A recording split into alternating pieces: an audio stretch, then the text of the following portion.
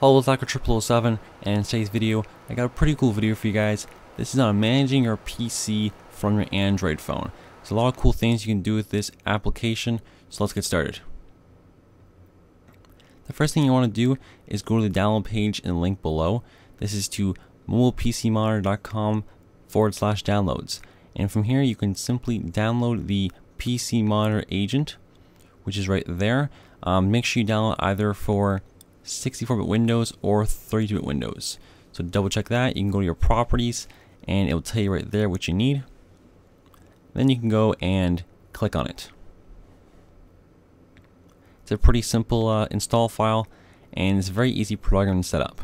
There are no advertisements, so you can basically press next throughout the whole thing. Now the cool thing with this program though is you can shut off your computer, lock your computer, manage updates, see system files, what's being used. It's a very cool monitoring program. So when the service is not started, you want to click yes. You'll want to create an account. Now I already created an account from previously using this program, so it automatically loads my account. But what you want to do is to go to the top there where it says I don't have an account, click that and click create an account. From there, it's pretty simple. All you want to do is just type in a username, a password, confirm the password, an email, and a name. Once you do that, simply log into the account name and click validate account. Now I already did that. Now what you want to do now is it's pretty much set up. You can go to the system and you can check out exactly what it has control of. What you can do is, if you don't want it to be able to shut down your computer, you can disable that. So by default it has everything enabled. You can go there and disable it.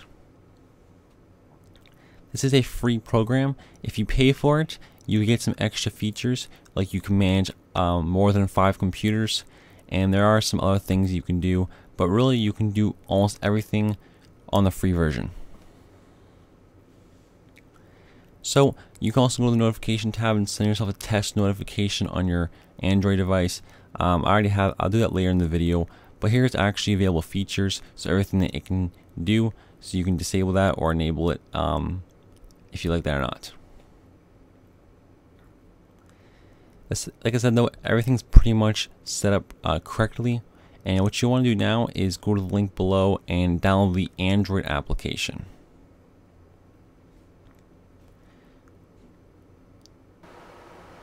So once you open it up on your Android phone, just simply install it. It's pretty simple to install, obviously.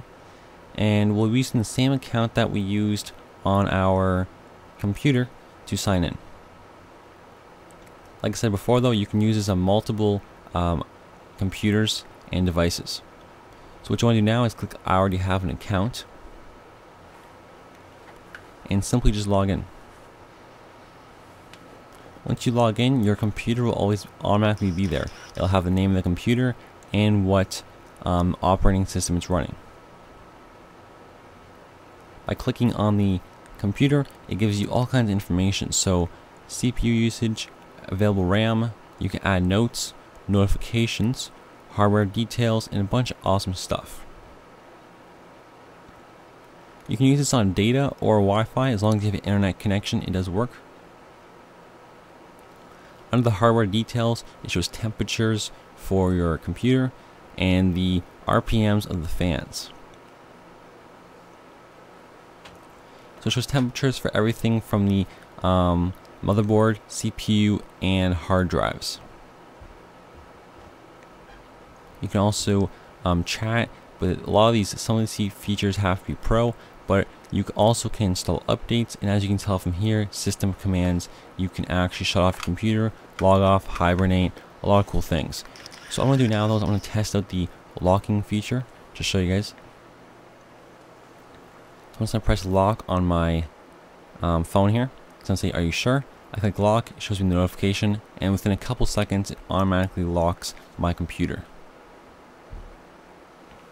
So that was using a data connection. So essentially you guys can be away from home and turn off your computer or lock your computer at your house very easily now. Now if you're not sure what maintenance mode is a pretty simple thing. You turn it on and basically it will not notify you on your computer. So basically, if you're doing some maintenance like stuff, you can turn it on, and that way the phone or Android device has no control over the computer. So you turn it on, and then you can do whatever you need to do, and then you turn back off again. It'll also notify you on cool and different things. You can set it to notify you when the computer turns off or when it turns on. So let's say you're going away for on vacation, you can set it like that. Basically, if the computer turns on while you're gone, it's gonna notify you. So then you know something's up. So what I'm doing now is I'm going to send myself a test notification, and as you see the top there, after updating Google Apps goes away, on the left hand side the PC monitor update is right there. So PC monitor, this is a test notification. So that's what the notification looks like, and there you go. So thanks guys for watching this video. Hope you guys did enjoy. If you did, you can leave a like. If you have any questions, comments, or concerns, you can leave them below as well. And of course guys, thanks for watching. This is the Hacker 007, and I'm signing off.